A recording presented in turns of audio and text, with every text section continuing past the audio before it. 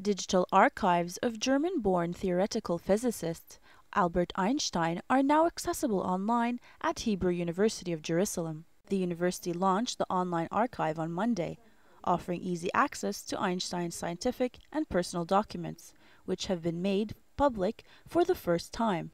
Documents range from a wedding announcement to a letter in which he offered a solution to the Jewish-Arab conflict.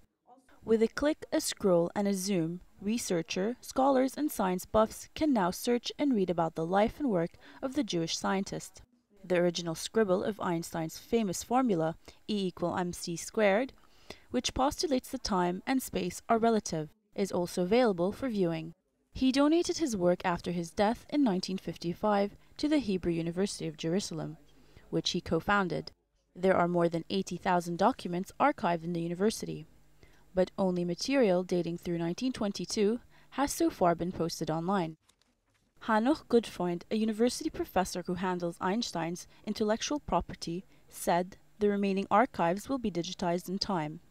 Many of the papers, which are mostly written in German, will also be translated into English. What this project now will do, it will make this access much easier, not only for the general public, but also for interested academics, because they will be able to browse through the 80,000 documents, and they will be able to benefit from the most sophisticated technological tools of categorization, cross-referencing, looking at keywords, looking at related documents. Ultimately, everything will be there, digitized, annotated, transcripted, translated.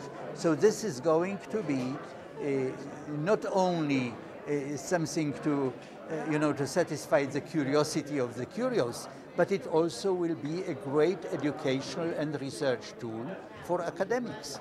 The project provides an in-depth perspective into the life of Einstein, leaving every visitor to shape his or her own views of the man whose theories were revolutionary in physics. Goodfreund says that some of Einstein's belongings are so personal that he was unsure if they'd be made available for the public. These included 24 love letters he wrote to his second wife, Elsa, while he was still married to his first wife, Meliva. On display, but not yet online, is a letter Einstein wrote to the editor of the publication Palestine, proposing setting up a secret council to help put an end to the Jewish-Arab conflict.